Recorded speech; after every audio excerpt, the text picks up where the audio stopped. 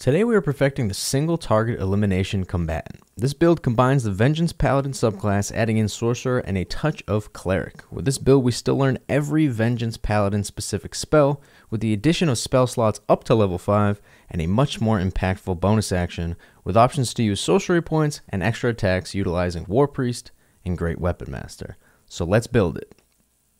As we get into creating our character, there's not really a roleplay aspect of this build as much as there is a playstyle, so go ahead and roleplay this however you want. Pick whatever race that you want. I'm going to select Half-Orc because I actually have not used it yet in any of my playthroughs, and because they get savage attacks, which gives an extra die to critical hit damage. We will be up in people's faces, critting with advantage very often, so that will come in handy spectacularly. As for class, we're going to go ahead and pick Paladin and the Oath of Vengeance.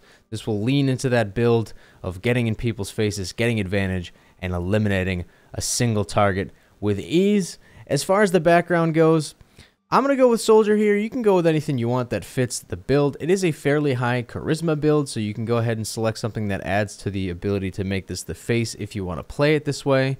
You could also do something like Outlander if you want it, or Criminal if you wanted to have a little bit more role playing into sort of the dark and mysterious vibe, but I'm going to go with Soldier. This is just the most badass frontline guy that there is.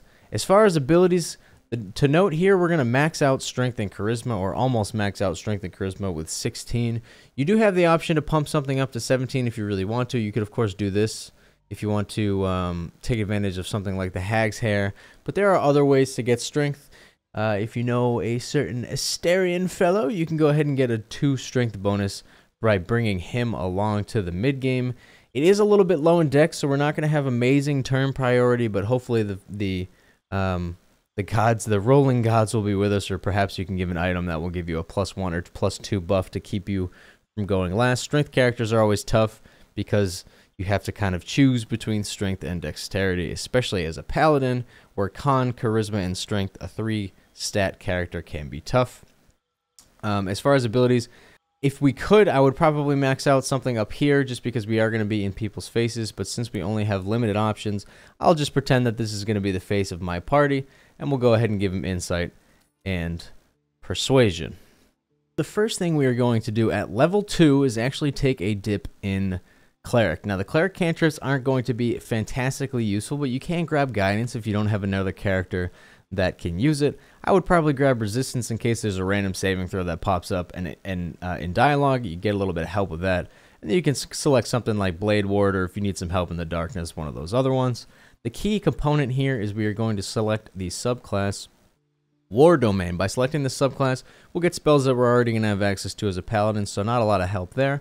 But we get War Priest charges, which means we get 3 extra attacks with a bonus action whenever we damn well choose, meaning that we essentially have extra attack occasionally in the early part of the game, which is a huge power buff, especially as a frontline character. As far as your deity goes, you can go ahead and pick whatever you want. I'm going to go with Glitter Gold. We'll pretend that we're a greedy, vengeful, greedy character. And then you get a Cleric spell. We have low wisdom, so I would advise against something that attacks or requires a saving throw, so probably the most helpful one would be Healing Word. This is not a spell we get as a paladin, so it will be extremely useful for rubber banding, getting people back up into the fight. We can move on to Paladin level 2, total level 3. Yes, we're going to hop back into Paladin, and we'll get our Paladin spellcasting and a fighting style. With our fighting style, we're going to select Great Weapon Fighting. This will be a 2-hand build, of course. You can build however you want, but this is going to be a Great Weapon Master build, up in your face, attacking with advantage. So I'll select this fighting style. As far as prepared spells go, there are some spells that fit and some spells that are useful. Bless is useful on every character that can learn it. It's a great spell. If you don't already have a Blesser, it's very helpful. Heroism can be useful in the early game. Getting 5 temporary hit points per turn is a pretty darn good buff, and avoiding Frightened is a nice little bonus. Command is very useful as a crowd control, can be upcast very well throughout the whole game. If you wanted to pick something like Compelled to Duel, you could, or Shield of Faith, you certainly could, but I'm just going to go ahead and add the Frightening Smite and the Smite that knocks people off of cliffs, and we will move on to our next level, which will be Paladin. I believe we have the 3rd, 4th, and 5th level of Paladin coming up. At level 3, since we are a Vengeance Paladin, well, just as a Paladin in general, we'll get Divine Health, which means we cannot get diseased. But as a Vengeance Paladin, we will get our Vow of Enmity, which will be a which is a key item or key ability for this build. And any Vengeance build in general, you get advantage just for free. Just a bonus action and an oath charge, and you get advantage on an attack roll against an enemy for 10 turns, which is fantastic. We also get things like Bane, which is a good debuff early game, and Hunter's Mark, which is only 1 spell slot and constant damage until a long rest if you're not going to use other concentration. So if you want to add a little bit of damage to anything, you certainly can. Our spell slots, we get an additional spell that we can keep prepared. You can pick whatever you want. This added Cure Wounds automatically. We'll just use that, and we'll say that our Paladin with Lay on Hands, Cure Wounds, and Healing Words will be a Vengeful Healer. So at Paladin level 4, we're going to get another Lay on Hands charge and some more spell slots. You can go ahead and add whatever spell you want, but the key here is we're going to get a feat. Now this is going to be a 2-feat character, and the order that you choose them really doesn't matter. We're going to choose Great Weapon Master, and we're going to choose Sentinel. I'm going to go ahead and select Great Weapon Master early just because the extra 10 damage at level 5 can be humongous. It's always nice to have an extra 10 damage, but the earlier in the game that you get the extra 10 damage bonus, the better.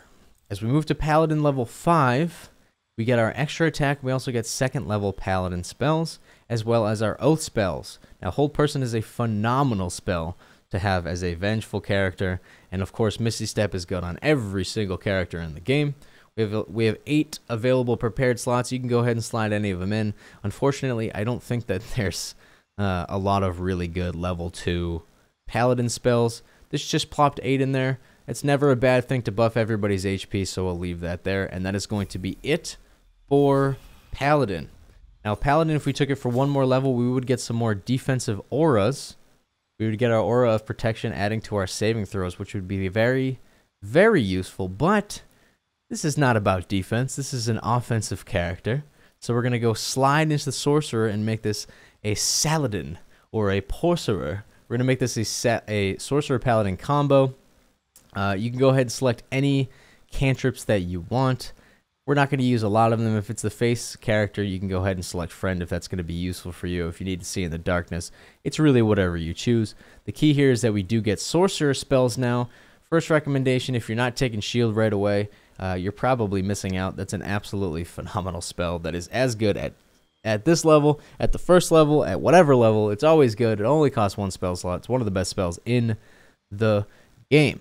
If you need a ritual spell, you could grab it here. If you don't, you could grab something like a damaging spell, something like Magic Missile if you want to make sure you can finish people off, something like Thunder Wave if you want to blow people off of a cliff, or Burning Hands if you want a nice little fiery AoE.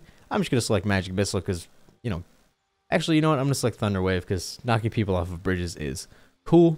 As far as our subclass goes, we are going to select Draconic Bloodline, and the Ancestry really actually does matter here. We're going to go ahead and select white because that gives us armor of Agathis. So we don't have to take any sort of dip into Warlock in order to get this sweet armor, one of the best buffs in the game.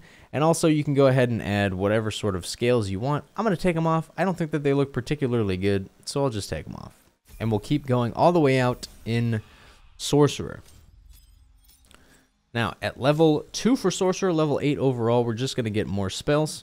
Go ahead and grab whatever you want. I'll grab Burning Hands. But we are going to get Meta Magic. This is where things start to get very interesting. I find that the Paladin doesn't have the most use for spell casting and bonus actions, and this really remedies that issue. I'm going to go ahead and select Twin Spell, just because being able to target 2 people is quite nice. And the other 3 I'm not a huge fan of, so we can just select Careful Spell in case we ever want to really blast somebody who's in the way. But the other 3 are kind of, take it or leave it, so pick whichever one you want. You also have the option to change out a spell, but we are not going to. We're just going to keep on trucking along as a Sorcerer. 4 more levels to go with Sorcerer. We're gonna get a higher level spells here, level 2. Now this is a hunter killer character, so we're gonna try and pick some things that fit into that mold. I think a natural fit here is blindness. Run right up to blind people, run right up to them and hit them in the face. Never gonna be a bad thing. The key here at this level, at level 3, is that we are going to get quickened spell. Probably the most overpowered thing in the game. If you want to replace spells, you certainly can, but we're just going to keep moving along in Sorcerer and keep building up those sorcery points. At level 4, we're going to get another cantrip. Like I said, pick whatever you want. And we're going to get another second level spell. I don't know what's super fitting here. I'm going to select Enlarge Reduce. The idea that we could make ourselves enormous and then absolutely savage attack crit smite people seems pretty scary. And that's kind of what this build is about. And then, of course, we have our last feat. Like I mentioned, it's not going to be an ability score improvement for me. You could, of course, increase Charisma to increase that spell save DC, increase your Strength to increase your chance of hitting and your damage. But I am going to grab Sentinel. We are going to be up in people's face, intimidating them, dealing damage, moving around the battlefield, getting up in people's faces, and the idea that they cannot run away from us if we hit them with this, and we get a free advantage. And advantage means double the chance to crit, which means double the chance to crit smite. So I think Sentinel works out a little bit better than maybe a standard ability score improvement for the way that this plays. 2 more levels in Sorcerer now. At level 5, we're going to get those high, that big spell power jump with our level 3 spells. Of course, Fireball is always an option, but I think Haste makes the most sense here. Anytime you have an opportunity to take Haste, I think it's huge. I'll also go ahead and get rid of Burning Hands because I don't think I'm really going to use that too much, and you can grab something else for maybe a control spell or a help yourself out spell. You could select Blur if you wanted to make yourself harder to hit, which is going to be nice because we're going to be in the middle of combat a lot. I'm going to select Fear, and then in our next level we're going to select Slow because these are control spells, and Fear fits the mold of being in people's faces. They see me coming at them with raw vengeance, and we're just going to hunt them down and kill them. At level 6, our last level, we will get Elemental Affinity. When you cast a spell that deals damage with the type associated, you get to add your Charisma. We don't actually have any cold spells, so that won't really come in handy unless it procs with Armor of Agathis. I am not sure. We also have the ability to gain resistance to cold. Cold's not a super common damage type, so those aren't super useful. The key here is we get another spell to control. You could grab something like Hypnotic Pattern. You could grab Fireball if you want to blow people up. I'm going to grab Slow because I think that this is more of a debuff the enemy, buff yourself, get in their face, show them what you got build. That's kind of the key. Pick your target. I'm coming to kill you. I'm either going to buff myself or debuff you or both. I'm going to be attacking with advantage. I'm going to be doing bonus damage. I'm going to be smiting. I'm going to be in your face. So let's see what we can do in action as we go and test out this character. All right, here we are, ready to kick up some ruckus. I actually didn't give this character any special items. I don't think that he needs any special items. I think that this is just a build that works with any two-handed weapon or any armor that you want to give him. So let's just go ahead and piss Klaus off here and see if we can show off some of the standard abilities of a Vengeance Paladin and then some of the higher end abilities that we get from this build. So first things first, we do have Sentinel, which is great. It means if Klaus tries to run away here, which he's too afraid to do, we would have been fine. So what can we normally do as a Vengeance Paladin? Normally as a Vengeance Paladin, we can just go ahead and select Vow of Enmity, and now we just have free advantage on whatever damn character we want. So I can just go ahead and level 2 smite Benji here and see if we can get him out of this battle, which we certainly can. Now we'll roll the next turn. Klaus is going to try and walk away, and we get that free hit with Sentinel, so he's got nowhere to go. We've got Vengeance to pick up on. You can't be running away. Even with 2 misses, thanks to the War Priest charge, we do get a 3rd attack, which comes in clutch right there. But that's fairly standard. That's fairly standard stuff here for a Vengeance Paladin. Where does it kind of separate? Where we separate now is the fact that we have all these additional buff spells and sorcery points. So I can go ahead and give myself Armor of Agathis. Now we're doing 25 damage to anybody who dares hit us and have extra HP. As well as the fact that if I go ahead and start this battle here, we can start using some of these sorcerer points to get a humongous advantage. So let's punch this poor gentleman in the face. He's going to attack me. Damn. He hit pretty hard. So the interesting thing about that, though, is with Armor of Agathis, he hit us for 8 slashing damage. We hit him for 25 cold damage. So even with him attacking us, we're fine. We just use our temporary hit points, He's absolutely effed now. Fist Ingram's joined the party, which actually might be useful if I can reach him, so let's see if we can. With those sorcery points, we can go ahead and quicken spell something like Hold Person, and because we have higher level spell slots because of the Sorcerer, we can go ahead and upcast that without fear. And now they're both held, which is very convenient because we're a Paladin, which means auto smites. Auto crit smites when somebody's held. So he's held, assuming hopefully he fails his saving throw, which he does, which means we can walk. Oh, he does not. Luckily for us, we have 3 more sorcery points to go, so we can go ahead and cast any debuff that we want on him. It's really up to you. Hold Person's probably the best, but just for the sake of varying things up a little bit, I will cast Command Grovel. We'll see if we can get him to lay down for us. He does not. 'Tis no matter. We can just smite his ass like a regular old guy, even if he doesn't want to fail to our spells. But that's kind of the example of the power, as we get a nice example of shield here. But that's kind of the build, the concept for this build. The concept here is that normally with a two-handed weapon, we're not getting a lot of use out of our bonus actions, so we might as well get these sorcerer points to occasionally, whenever we want, whenever we get the opportunity, we can run into a battle. If there's a high value target or somebody that we just want to eliminate quickly, we can quick and easily cast Hold Person, cast Blindness, cast Command. We can haste ourselves, which I didn't even show, which is down here, and we can become a single target destroyer. And then in the meantime, he's just a normal Paladin with the bonus of things like Shield and Armor of Agathis, although he can't seem to hit a damn fly. There we go. I would definitely be alternating between having Great Weapon Master on or off, depending on if you have advantage. But he's basically a standard Paladin when he's not using sorcery points, plus Armor of Agathis and Shield. But when he does have sorcery points, he can very quickly run in, command the battlefield without even using an action, and then just lay into people like this sad gentleman here, who's so shocked by our power, he hasn't even moved an inch.